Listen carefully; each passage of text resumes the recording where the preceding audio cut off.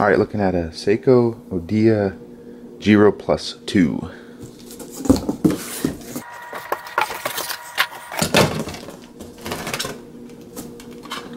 Drip tray.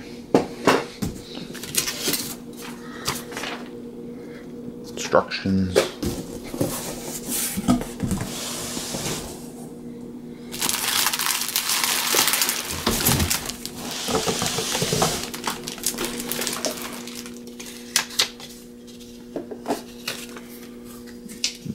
Scoop band.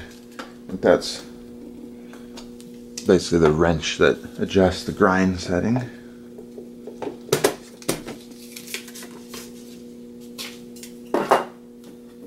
Okay, so the right side you got your dregs and drip box.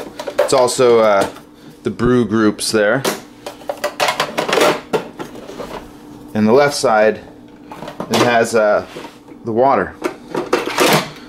But one of the cool features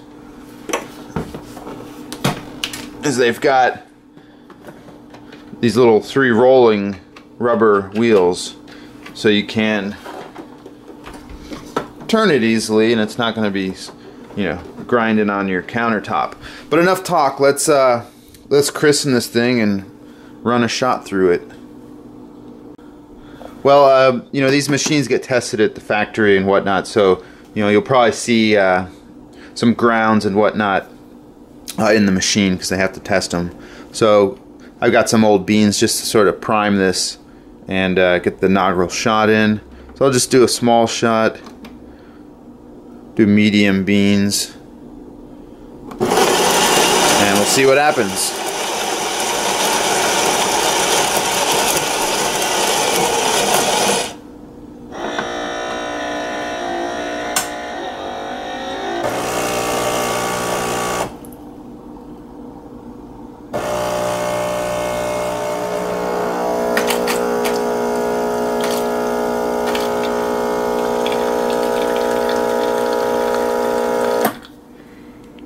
Well, you can see that's pretty miserable.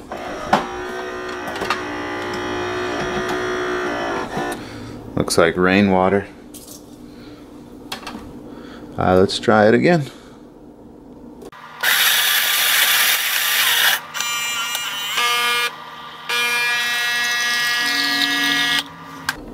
Alright, well that looks more like coffee, smells like coffee.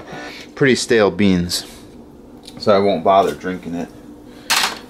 But let's pump it up one more and test it.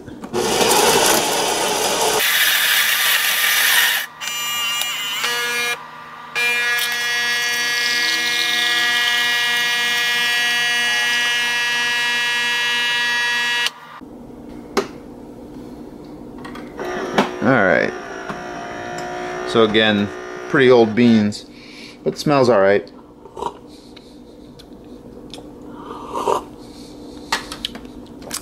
Not too bitter, actually pretty strong on 3 bean level, so yeah, not bad. So I'll have to get some fresh beans and we'll really give it a test. That's the Saeco Odea Giro Plus 2.